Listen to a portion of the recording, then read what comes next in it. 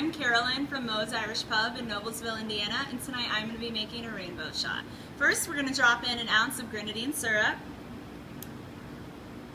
Next, we're going to layer 5 ounces of orange juice. First, a little bit more ice.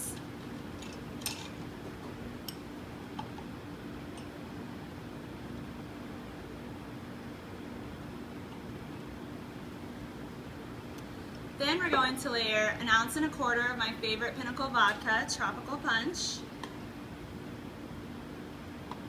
A little bit more ice. And finally, 1 ounce of the secret ingredient, blue curacao, my favorite, right on top. Then we're going to flip.